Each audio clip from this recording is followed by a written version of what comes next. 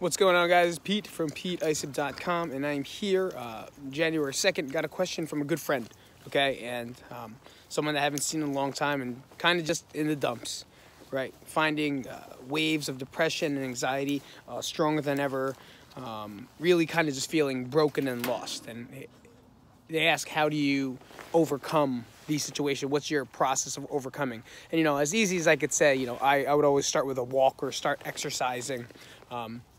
For me, that's my ticket, but some people get to that point where that was a part of their life. But maybe walking or just lifting, I don't know, maybe that wasn't something that helps them. The main way and the biggest thing is that you recognized what you're doing, what you have is a habit. We have a habit and a tendency to, or even an addiction towards the feelings of depression. Even though you want to stray away from it, we are... that's why we don't get out of bed. That's why we kind of just watch sorrowful things, because that also gives you that same type of release than any other drug would.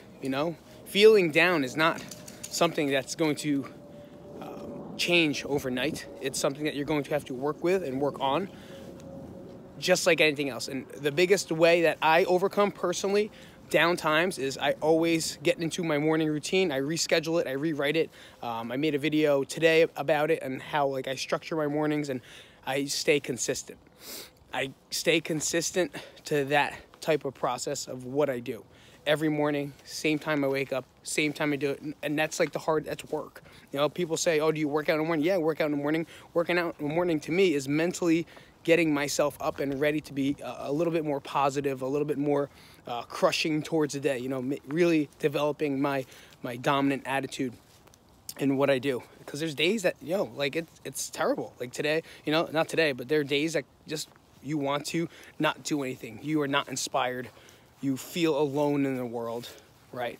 But it's those little exercises that I do in the morning, my routine, that helps me get my mind back in the right way and where I want it to go and where I want it to lead me. So my biggest thing for you is you have to find that routine. You have to find that habit that's going to replace the habit of you just sitting down and doing nothing. Not saying you have to go kill a workout, not even saying you have to work out, but you have to do something that's going to make you feel good. If you like boxing, then you box. If you like throwing bad kicks, then you throw bad kicks. If you like doing gymnastics, then just do gymnastics. But do something every day that's going to kind of replace the pattern of what you're doing. When when you're getting into those funks, this is where you have to be the strong one. Okay, this is where you have to step up and I call it I've heard it before. It's called the countdown, the blast off. I go 3, 2, 1, and then I just stand up. Whenever there's something I don't want to do, 3, 2, 1. 3, 2, 1, there's no way out of it, right?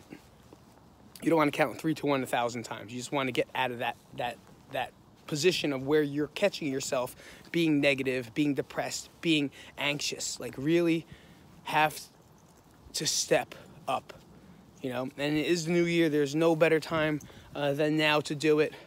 And I really feel for you. I really understand what you're going through. And, if you need a little bit more, comment up and let me know, or message me. Let me know if you want to see my routine, you want to see what I do.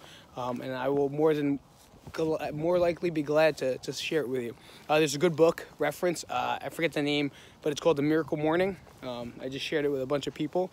My team at Crank, we just got all the books. It's Miracle Morning, kind of setting them up to have their day start the same way. So let me know if that helped in any way, guys. And if you ever need help, just reach out, okay? Hope you guys have a great new year. I'm sad to listen to this video because it comes from a good friend, but I know you are used to being strong and you are used to battling through things, but I'm glad that you stepped up and took that step to asking for help this time instead of just putting your head down and going through a wall, because that's easy, It's easy to take my head and bash it through that wall the entire time, because then I have no feelings. Actually, bashing my head into a wall probably feels better than the feelings that go through your mind right now. So as a personal note, I would love to see you change. I believe in you 1,000%. I haven't seen you in years, but it really hits my heart to know that you're going through this stuff and going through this pain. I want you to know that I've got your back no matter what. I'm going to tear up a little bit. You're an amazing person. You're strong, you're powerful, you're smart as fuck. And you just were always a nice guy, you know? And I know that's inside you. And I know you don't want to stay away from that. As tough as you are and as strong as powerful you are a nice dude, okay? And I appreciate you reaching out, and I really hope you get through and overcome this piece, all right? I'll talk to you later. This is Pete, PeteEsser.com. Peace out, guys.